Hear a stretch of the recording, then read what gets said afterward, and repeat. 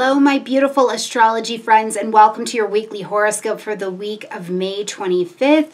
And let me just tell you guys, going into the recording of the weekly for this coming week, I've just finished NORWAC, which if you've never seen NORWAC, you don't know anything about it. It's a very big astrological conference that happens. It's a full weekend of just information, community, collaboration, and I've been all natural all weekend and just in the information, in the learning, my heart coming into this week is so full, and I have so much gratitude for the privilege of your time and your attention, and just wanting to share with you that on this side, joining with other professionals, joining with other astrology learners and avid people who want to teach and better themselves, coming into this week and the energies that we all have available, I'm just feeling so ready to give to you guys this week. So I'm excited. There's lots coming on the channel. It's a beautiful week. We're on Tuesday. We've got Rick Levine coming over. We also have Maurice Fernandez coming. Arlen Weiss will be around. Spencer Michaud is coming. We've got a lineup of topics, so make sure you check out the community tab to see who's coming over and when, and I hope you will join us live, okay?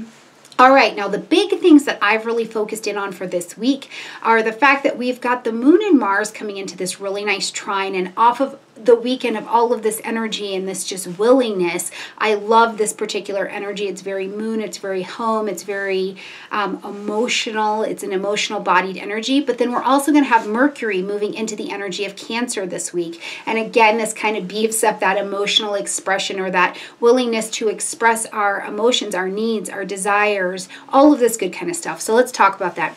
Coming up just right away on Monday, on the 25th, we've got the moon forming this trine with Mars. Now, I love this because I feel like it's a very courageous energy. This is the time where you feel comfortable to say what you need. This is a time where you feel like you have the courage to really initiate something, right? To initiate something new, and it comes from the inside out. It's an absolutely lovely energy, and I think that this is a time when the moon trines Mars like this, if you need to be assertive, this is a wonderful energy to step up, be assertive, step in, ask what you need, share, right? Even if this is a time where we're rolling into Monday and you've been feeling a little bit held back, like, yeah, I kind of want to do this thing, or I want to share this thing, or I want to teach this thing. This is the time. Step into it. Talk about it. Stand up for yourself. Stand up for the message that you have and move that forward into the week. It's absolutely beautiful. I mean, and just the energy that Mars has here to offer some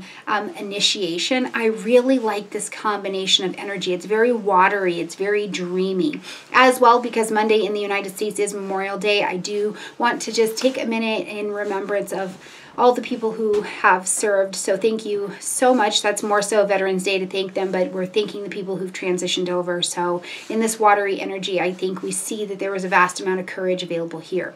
Now, one of the things I did get asked last week that I want to address as well is, what if you have a particular placement that's happening in the week in your chart? So if you have Moon trine Mars in your chart, this is actually a really blessed position, I think. I tend to believe that. I think at a very intimate level, you are more connected to sharing what you need, or moving in the direction of getting what you need, right? Emotional expression is going to be very, very important for you, and it may drive a lot of what you do. It may drive you emotionally, and then you're able to put the action into play. So if that's a placement that you do have natally, that may be what this looks like as well.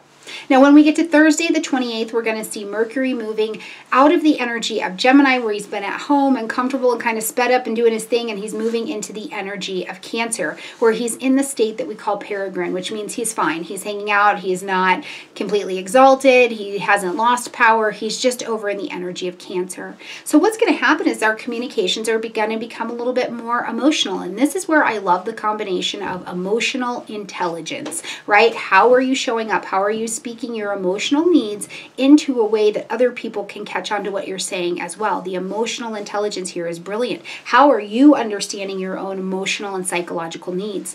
Now, because this is a watery energy, I think we do step into the realm of being able to trust our intuition, and maybe perception is a little bit different. Certainly, it brings this idea of home, What do you need for home to be safe? What do you need to communicate for home, your emotional foundation, your psychological foundation? What do you need here, and how do you need to share that in terms of communication? As well, just the physical home. Could this bring an energy of parents, or maybe you're thinking about home or your own parenting to the table that could really be, you know, this is something you're starting to focus on. Now, Mercury is going to be turning retrograde in the energy of Cancer as well. So it's a much more sensitive time for us. And he's going to be here for just a little bit. So we're going to see this energy of a Mercury Cancerian connection and communications all the way until August. So kind of get comfy in this energy, and you don't have to run out and express everything you need or figure out all your emotional intelligence today. Remember, energies are gradual. So you've got kind of this 3 weeks to ease in here and figure out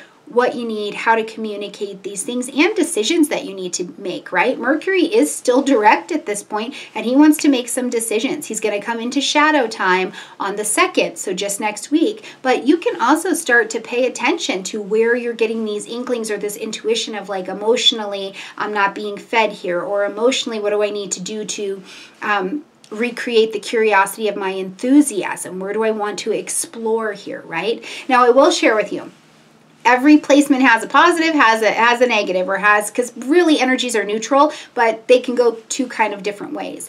If you're finding while Mercury is here in Cancer that you're being a little bit more passive aggressive, or people are being passive aggressive, and there's that kind of communication, or there's silence, this is a wonderful energy that Gary Caton talked about when we talked about Mercury in retrograde, to listen for what's not being said. Pay attention to the body language of yourself and other people. Or is somebody in a protective stance when you're talking to them about something?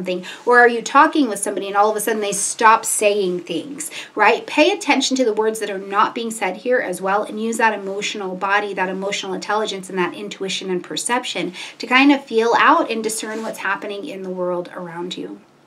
All right, you guys, I think it's going to be a beautiful week. It's certainly going to be a week where I think we feel the shift in how we begin to communicate, and we're maybe a little bit more aware of things around us just because the emotional body gets heightened. But I hope that there's lots of good that comes for you, or lots of revelation that comes for you this week, certainly around anything happening in your home life, and if home here is what you're dealing with as well. Please let me know how this is manifesting for you this week in the comment section down below. If you want to see what's happening a little bit more day to day, you can always follow me on Instagram or Facebook, where I've got more day-to-day happenings happening over there. And of course, join us this week as Rick Levine comes over, master astrologer, to teach us about transits and to talk with us and to just spend some time on the Stormie Grace community and channel. So I look forward to welcoming you guys to that eat and greet and to everything else that's happening this week.